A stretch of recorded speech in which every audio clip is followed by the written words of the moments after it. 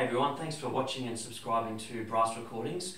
Today we're going to learn how to clean your slide. But before we start that, there are three key elements or components you should always have in your trombone case. And that is your spray bottle for water, so you can spray your slide before you play. An old rag, so you can actually clean your trombone slide if need be when you're not at home. And obviously your trombone cream or liquid, so that when you are cleaning your trombone away from your home, you've got that equipment available. But basically, before you start cleaning, you want to make sure that you've got a safe area to clean your slide, because you don't want anyone coming into that room treading on your trombone slide or it bending or being dented. So as we know, there are two parts of the trombone. We have the inner slide, which is in my right hand, and we have the outer slide, which is in my left hand. And the first one we're going to clean is the inner slide. So what you do is you hold it in your left hand, you get your rag, and you basically gently squeeze on the slide and rub down to get rid of all the dirt which has built up on your slide. And you might want to do that a couple of times just to make sure you've got rid of all the old liquid or cream that you had on your slide previously. And you just do that for the other side as well, twisting the inner slide a little bit as it's going through your right hand. So we've cleaned the inner slide. The next component is the outer slide. With the outer slide, you might have received, when you bought your trombone, a rod, or you might have a little snake which has bristles at both ends. Either of these options are perfectly fine.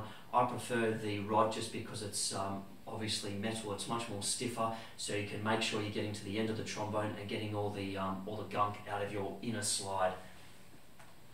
What you need for this is a long piece of material. So I've got a long bed sheet here which I've just cut up, and basically what you do is you wrap it through your rod.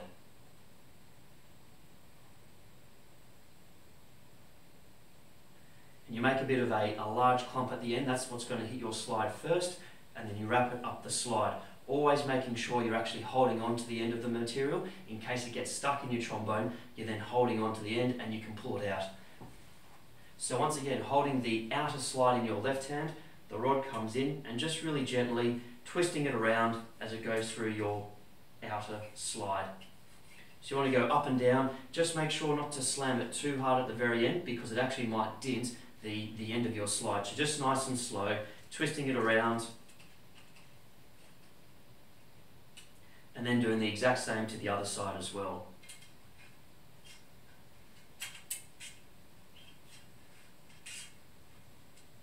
So we've now cleaned the outer slide, and we do the exact same to the inner slide as well. So with your rod or your snake, same thing. Now the tubing here might be a little bit smaller, so you might want to just make the end of the material a little less. So take that down.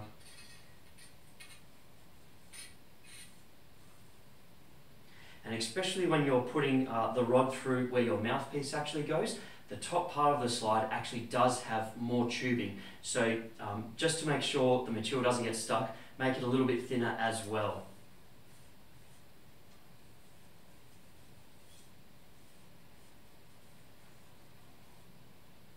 Okay, now that we've cleaned both the inner and the outer slide, we've obviously got to put our slide liquid or cream on. You never want to put oil on your slide. One, it smells a little bit after a while, and it's not the best type of liquid or cream to put on your slide. So when you first start, you might get a little box called slide cream, and you put that on the stockings of the trombone. So just the very end, nearly a finger width long. And they're called your stockings, and that's where you put your cream. And you'll put a little bit on one end and a little bit on the other end, and then you move your outer slide up and down. What I've got here is called Slidomix, and this is what I think is the best type of product you can have for your slide. It is a little bit more expensive, but it is absolutely fantastic. And it comes in two bottles, a small and a large bottle, and the instructions are on the bottles. But basically the small bottle, you put a couple of drops on these stockings on one slide.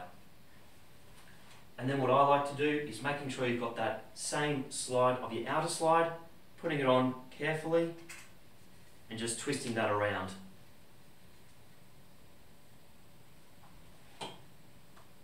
You then get the larger bottle, which is a bit like some sticky glue when it's brand new, and about 10 to 20 centimetres down your slide. And depending on the type of slide you've got, after a couple of times applying this, you'll know how much you need. Some slides need a lot more of the big bottle, some slides need a lot less. Same goes for the small bottle. So once again, wrapping that around. And with Slido Mix, you'll notice that the actual two liquids end up looking like beads on your slide, which is fantastic and exactly what you want. And then you just do the exact same thing to the other slide as well. Now if you've got the slide cream, you can do the exact same thing I'm doing. As I mentioned, you put it on the stockings at the very end, you get one of the slides and you slowly rub it around. With cream, you might want to spray the slide as well, just to make sure it's a little bit easier to move. So once again, with Slido Mix, just the stockings, rubbing that around with the smaller bottle, and then putting the larger bottle on as well.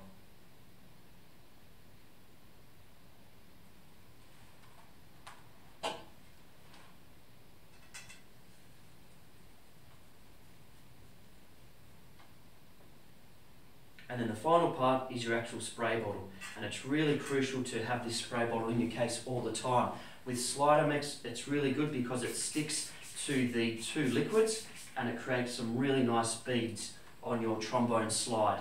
I don't know if you can see it there on the video, but I've got some nice beads which make it very easy to move. And you always want to be able to put your slide on the ground and lift it up and it doesn't stick. If you're lifting your slide up and it comes up, then you've got some issues with your slide. Maybe it's out of alignment or just really dirty.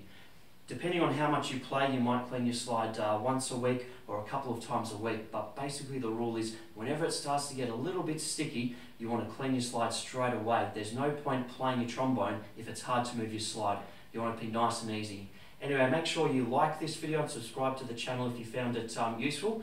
And we'll be providing a couple more tutorials on how to put your trombone in the bath and how to clean the tuning. See ya!